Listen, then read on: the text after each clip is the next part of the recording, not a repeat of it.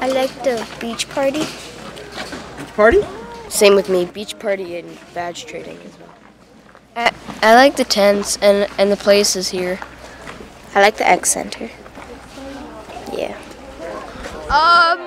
When I did the orienteering, it was really cool because we got to use the compasses, but it wasn't like overly hard, I should say. It was more of a neat activity than anything. We went sailing, and my favorite part was when we were almost tipping the boat and we had to go to the other side.